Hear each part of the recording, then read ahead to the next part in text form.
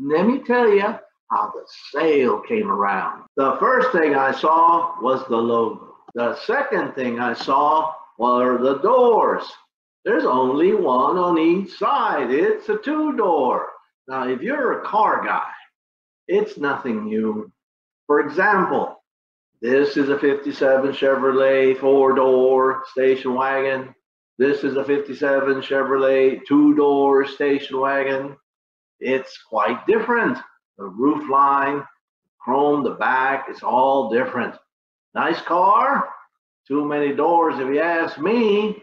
Here's the two-door. Wow, now we're talking. The two doors, they're so sporty.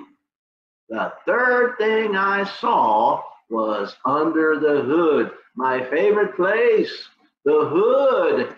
Come on, Dennis, let's go to the hood.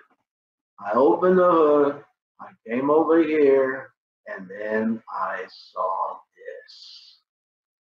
I said, shut up and take my money.